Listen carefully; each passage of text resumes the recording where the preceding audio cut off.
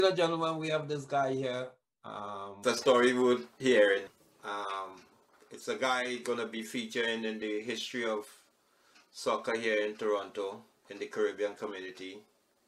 He has two sons that made it in Europe, and based on your request out there and my intuition, we like to find out from him how we pulled this off and all the different challenges and the successes he had, how he pulled this off. So, sir, I'll ask you to introduce yourself and tell us when you came here and how you get by into this traditional football. Bobby de Guzman. Okay. Julian Bobby de Guzman. My real name is Julian Bobby de Guzman. Julian is named after me. He's Junior. So I was named after my grandfather. So anyways, I arrived in Canada from the Philippines. Okay. I came in the early 70s. And like all typical Filipinos, we play basketball. We don't play football. We play basketball. But as I was growing up, I was involved with a lot of West Indian people, Jamaicans specifically, but mostly a lot of Caribbeans. And a guy invited me to come and play because he said, "Hey, you're good in basketball. You can catch ball." I said, "All right, I can go catch ball." I said, "All right." So I tried it. You know, they liked me up there, so I did good. So next thing you know, I was playing for you grew up with. But as we love the game, we want to play it every day if we can. We're still young. But you know, I didn't know, like I'm a keeper, so I don't really know how to. Well, I played out a couple of times, you know. So, but I know that the most dangerous guys are the guys who can control the ball. So I had some okay skills, not great, okay skills, and so I started playing out for a couple of years until I injured myself and go back to the keeping thing, because when you're playing forward and you want to score goal, man is gonna lick you down, you know, break off your legs if you have to. So that I got started with Julian. But before we get to Julian, I understand you played at Flemington Park and Malvern. Started at Clifford Cobras with a lot of mostly Jamaican Chinese guys, Bobby Chong and those guys. And we played in a lot of leagues, CCA League, Chinese Caribbean League, and we played in a couple of other leagues and tournaments we entered. And eventually I progressed to Mobile United, which is a lot more competitive because they played in T&D. And then as I get older, you know, we can't play as much as strong anymore. We compete against Magic and West Indies. So you start going down to the recreational league. I played with the British League with CBC and those guys. And I played with Diplomats in the Flemington League. And I played with a bunch of Guyanese guys in the old boys guys in the Marvin League, you know. So that's how I started playing. So I understand. So now we know you end up being embedded a lot in the European because you had two sons make it there. But let's round off the Caribbean League now. What was that in your foundation before you went to Europe? Did it help? Oh yeah. The thing is, especially recreational ball, like, you know, with having leagues like that, whether it's the Flemington League where they would have on Sundays where they have barbecues, you can smell the jerk on the side, and you know you have music going on. It's good for the community to bond together, from different islands and so forth. It's always nice, you know. It's always nice. Those were nice back in the days, you know. I mean, here's more nowadays. It's kind of different, but back in the days, man, we had all the family coming in, not just the football players, but family coming in to enjoy and you know the company of the community, you know. But Bobby, you know, while that is true, very few people around your time did what you did. You enjoy that recreational ball, and yet when your wife tells you it's time to concentrate on the kids, yes, you decide to put some heavy time into the kids. Is that sacrificing your ball and decide to focus on them totally? Well, a little bit of both, because you know you look then and you kind of realize, hang on a second here, these kids are pretty good. You know, you look back and say, these kids are pretty good. Maybe I should spend in some time and harness the skills, you know, because, you know, they play better than me and I'm an old man, right? You know, so I say you kind of look, and then as they progress and they start playing first it's house league, and then they started going to tournaments and competitive. And I was like, oh man, we're getting good. We win tournaments and so forth. So you build up from there, successes, little steps become, next thing you know, you're sprinting, So, going so for big things like what I mentioned to you, when his dreams and so forth. And because I thought, hey, I'm gonna get me a scholarship when he finishes school. It saves me some money. But when I told him about the scholarship, his ideas were different. He's got bigger goals. Like he wants to play in Europe. I said, really now? So that's when I had to say, well, you got to prove to me how badly you want to play in Europe, and we'll see what happens. And I promise you I'll take him. That's why I said, So yeah. That's what it all started. Yeah, but Bobby, for him to convince you that way, where we know even up to now, a lot of the parents still hoping that these guys get scholarships and stuff in the States. And remind you, we can't second guess him now because he did make it.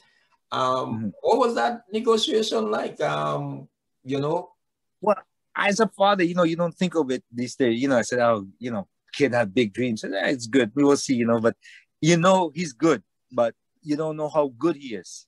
You know what I mean? I know he had a passion for it and the desire for it, but he's not actually the biggest player. He's not the fastest player. I mean, he's got some skills and he can read the game, but but the passion and the desire overcomes everything. And when you have that kind of ambition, man, like they always say, it's an old saying: if you want to bet, you can be anything you want to be. You just have to put it in, and what you put in, you're gonna get rewarded for it. You get back what you put in.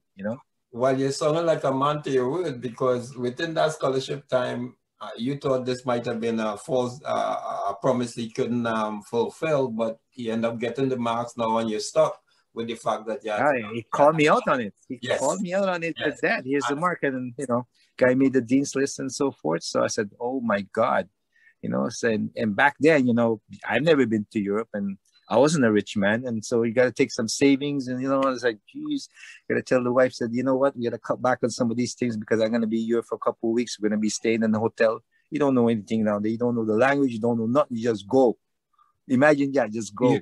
Wow, this is what we want to hear, because so now you venture with him, and obviously he didn't make the cut in final.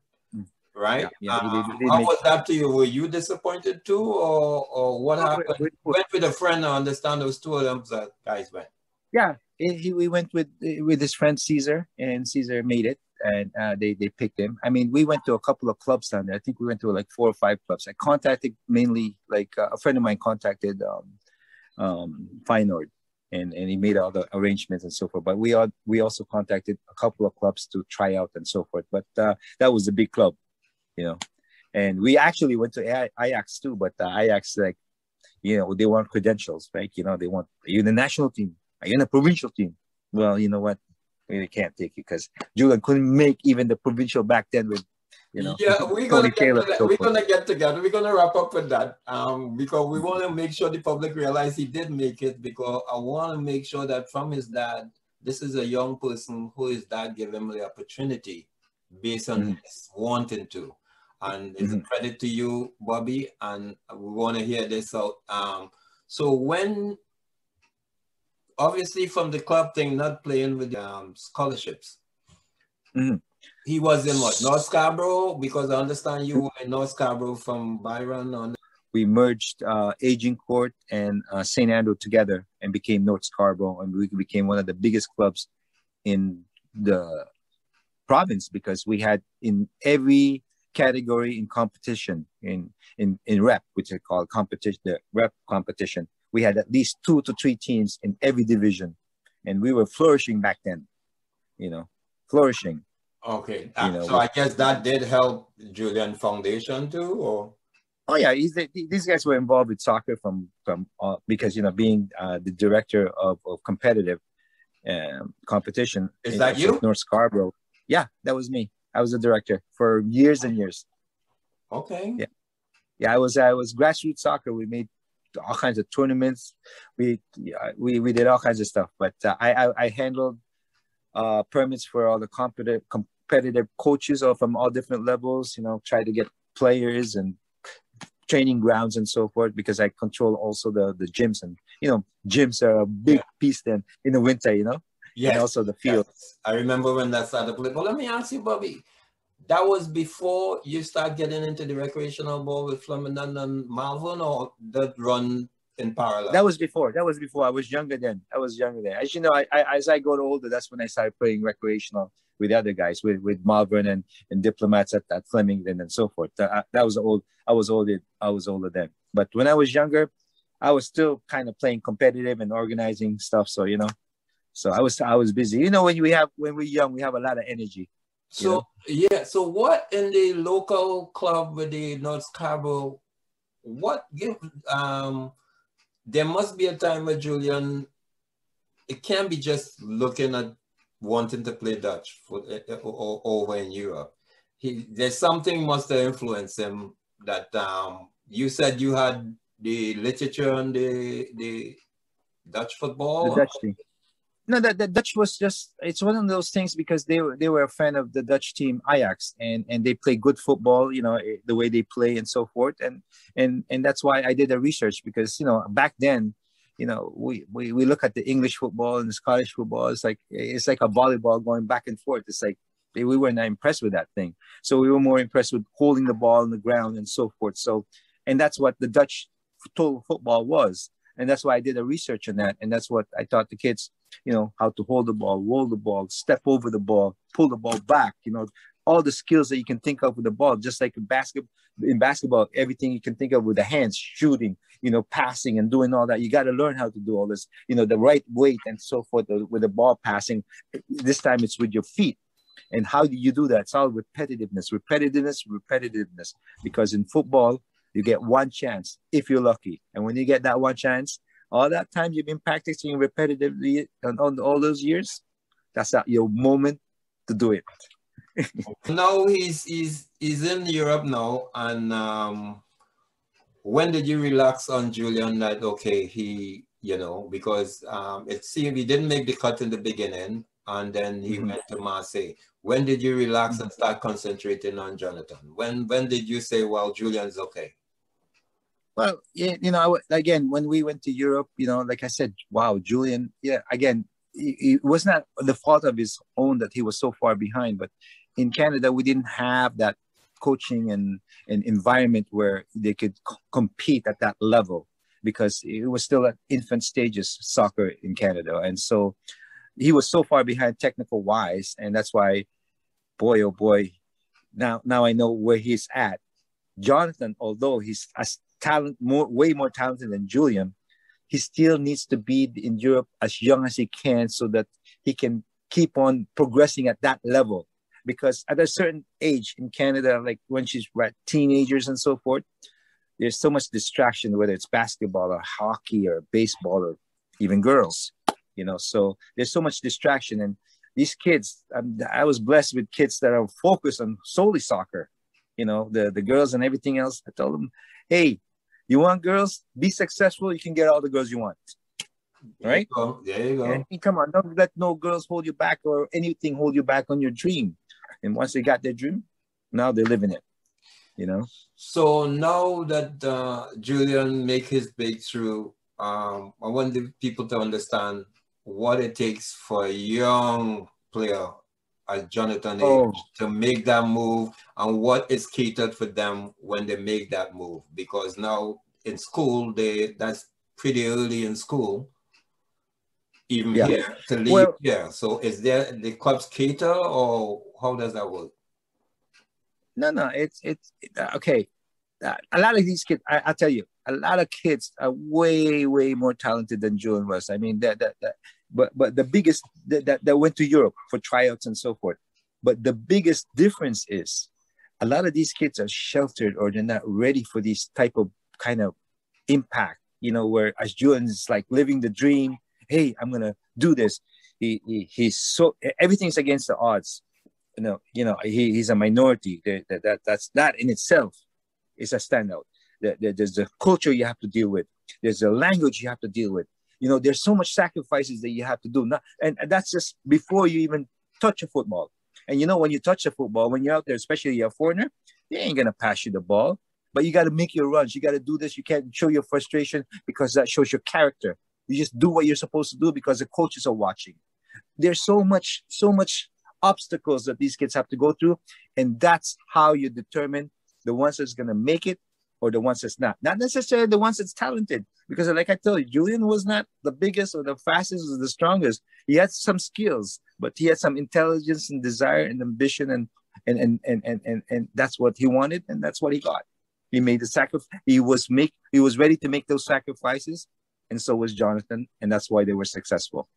Now, obviously, it sounds like Julian, having maybe two cards missing in the deck, knew about the cards missing and compensated for those cards missing ability-wise, but yes, dedicated.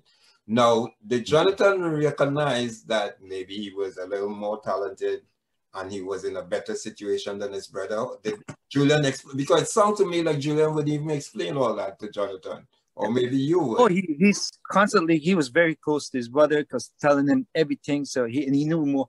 As he went along, obviously he knew more than me, because, you know, father, I have my limitations. I admit that. I wasn't a professional or anything like that. I just enjoyed the game when I played it, and I passed on what I can research, you know. And as for Julian, he was playing as a big brother. He passed it on to his little brother.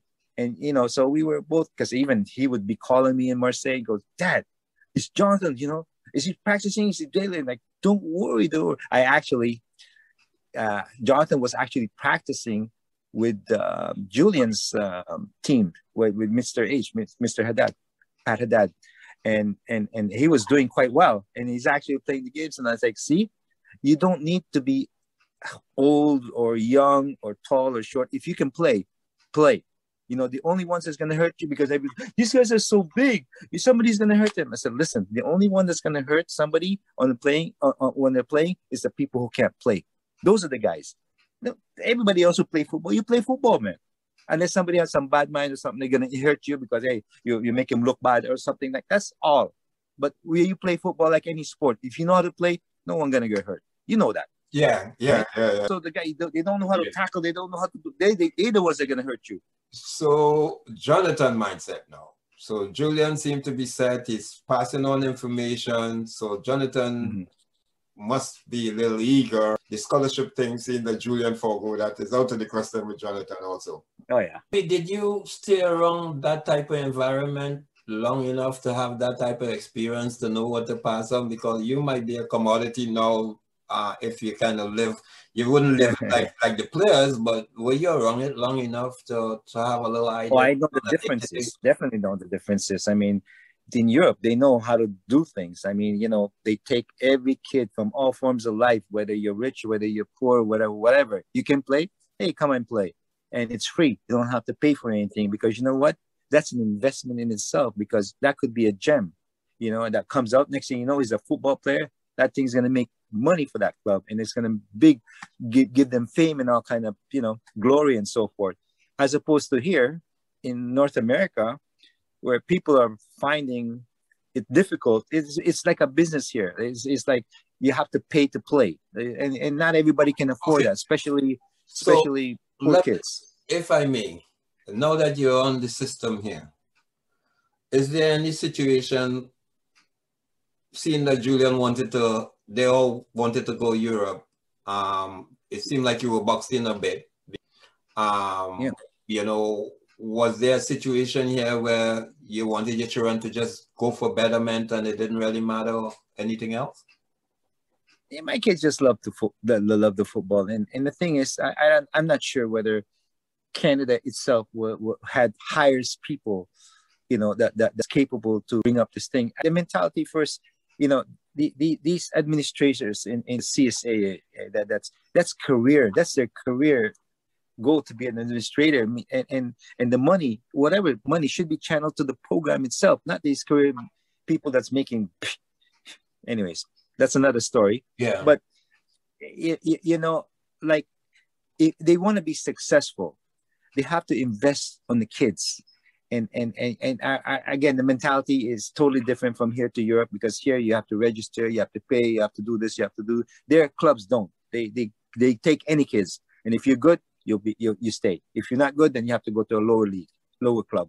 Wow. You know. Yeah. So there's no payment, no affiliation, no parents paying. No. And you make the team, you're catered to. You get uniforms, you get all kinds of. But then again, it's apples and oranges because these are clubs who generate money and so forth because the fans of the whole city. As here, it's no, like, you know, you have to channel and the grassroots money, unfortunately, just a lot of it goes to administrative as opposed to the football itself, you know.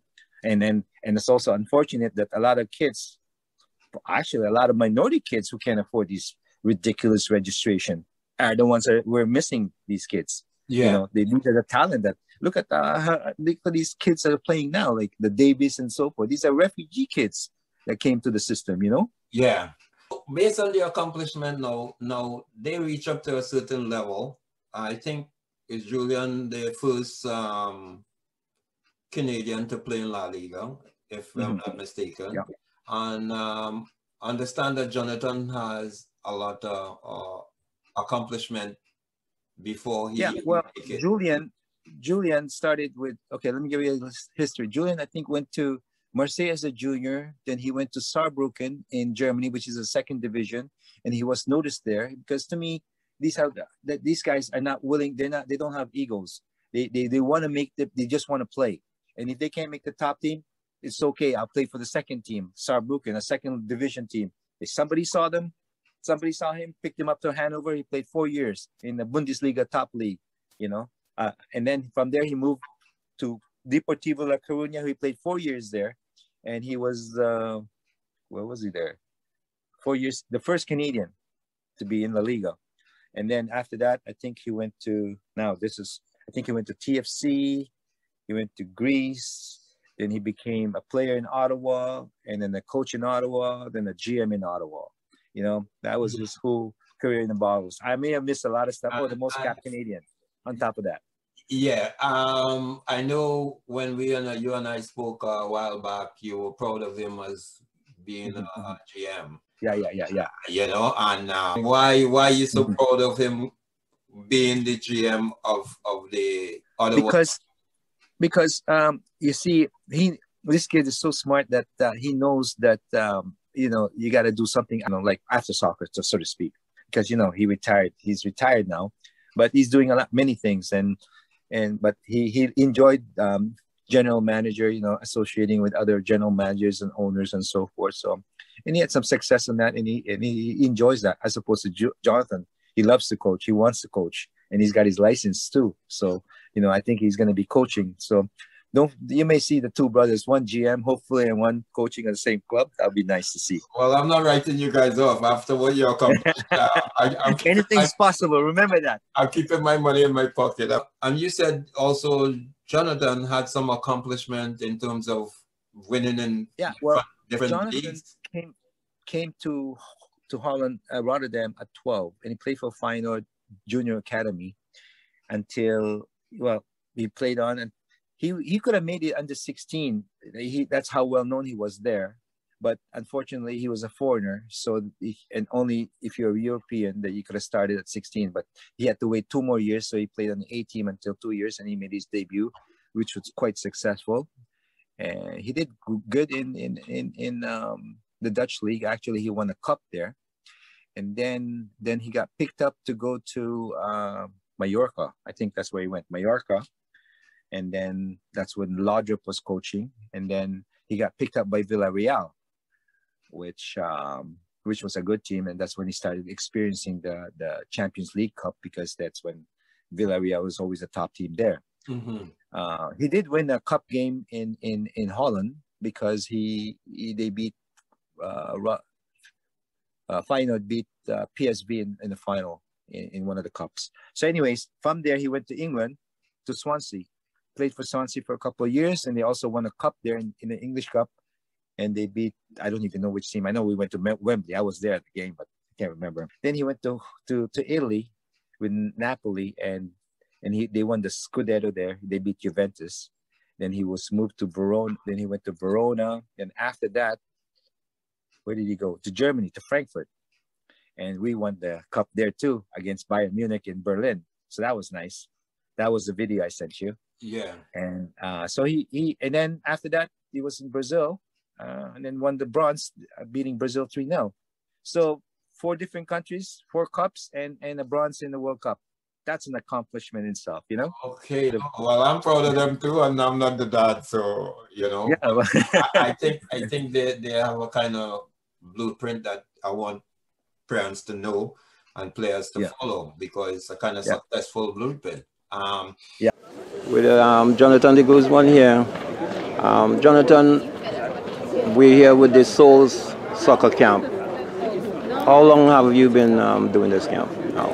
Well, we've been doing this is the third year we've been doing it, third annual camp, and it's been going very well, growing each year. So we will continue to do this, give the kids more knowledge of football. And I'm an active player playing in Europe, and I'm still learning. And I want to bring the knowledge to the young kids here and give them a little opportunity to learn more. And I think it's a fresh breath of fresh air for when if another style of play is being taught to the kids. I think now 3 days is still very short. Hopefully we could do it a bit longer in the future. So that's something we're working on and looking forward to. Whoa! What do you think now of the Canadian team? In this country? They got some real good talent there. I mean, real good individual talent. But the thing is, I see football is a team sport, man. The coach has to get them together, working together, not just offensively, but defensively as a cohesion. And that's how you find strength, with the team working together, not just one or two guys that's a star. I mean, no, we got to move together as a team. And that's how you're going to get success. So far, there's some individual talent there. Now we just need, and I'm afraid that we may get shocker once they start meeting the U.S. and the Costa Ricans and the Mexicans. Like, you got to do a lot more. I mean, we did good, but we can do better, I think. Yeah. Well, I always know in the CONCACAF here, style of play seem to be the most prominent things when you look at the Central Americans and Mexico. Mm-hmm. No matter how the others build up, that's style of play always, because for the others, they need to exercise some patience. So I don't know how you look at the situation in terms of style of play, because for you to go the Dutch system, when you mentioned before about the knocking it around and all that, there's a distinct style of play difference in CONCACAF. Total football. That's why a lot of Dutch went to, from Johan Cruyff went to Barcelona, I think. And they just revolutionized the game. And you can see that's how the Spanish plays. And that's why you see years and years of Dutch coaches coming to Barcelona. Even now they have a Dutch coach. So because that's just the Dutch influence, because they play total football from way back then. But they're always attacking and they're always controlling the ball. And it's an amazing thing to watch. And I think, hindsight, we made the right decision going to Holland as opposed to going to big countries like Germany and England, and they learn from the best. Yeah. So Bobby, I wanna in wrapping up your whole, I have to put it as your career now because you're the one that people hearing from. Anything you would have done differently to maximize the success of your kids, or it was just right? I would say it's just right, because a lot of stuff that I didn't know. I mean, never went to Europe. I don't know what it's going to be like. I mean, we didn't have maps. We didn't have GPS, like all these phones, all these social media stuff. Everything was manual. So you went there, you booked your hotel, you did all this. Everything was on the phone, and it had its moments. But you know what? As long as the end result was good, I wouldn't change a thing. Yeah, exactly. I find your end result was very, very, very good, man. We had our trials and tribulations. We have had a lot of uphill battles. We made a lot of sacrifices, but you know what? Look at the bigger picture. Look at the bottom line. That's all you need to know. So for parents now, you would tell them if their kid was interested in going the route of a Jonathan de Guzman or Julian de Guzman. Well, you have to know. I knew. I knew. And you do not send a 12-year-old somewhere unless you know. You gotta have some. You have to have some sort of, how you call this, inner instinct. That's, I think he's gonna make it, or he's got a potential. As long as he's got that potential, you know what? You have to give him a chance. That way, there's no regrets. That way, as you go through life, giving you a chance. I did. I honored what I promised you. I brought you there. And you know what? They did it themselves. I didn't do anything, but I gave them the opportunity, and then they showed it. So, hey, that's all that mattered. Yeah, but Bobby, when I listen to Julian and I see what Julian did with a father like you, what Jonathan inherited in terms of Julian and you. Yes. Yes. That question I just asked there, it's still tough for those out there because you talk about adaptation to going to a place. Adaptation to culture. But a lot of our kids get sheltered too. Like a lot of, you know how it is, kids, especially a younger kid, go abroad. Don't forget, you're sending these kids abroad, across Europe, different country. These kids don't know nothing. I mean, they probably traveled around Ontario or maybe even gone to the States, but going across there, going to a different culture, and they all look at you different, especially if you're a minority, they're going to look at you different. You know what I mean? Yes. And you don't speak the language. You don't speak this. It's a shell shock, especially with kids that are sheltered. Once they're sheltered, they just want to come home. They miss home, As opposed to these kids, man, this is where I wanted to be. And they said, this is where that desire, you got to have that passion. If you don't have that passion and inner desire, or, then man, oh man, that's half the battle, man. So that shelter thing now, if they sheltered and they just show a little ability, more than likely they won't make it because it's new environment. Listen, we're all guilty of sheltering our kids because we protect them. We always have to protect them. So we shelter them. But you know what? You can't spoil them because you know what? They have to live. As when they grow up, they have to be independent. They have to survive out there. And you know what? To me, push them out there and see. Fly if you can fly. Fly. Go. Yeah, at least you try.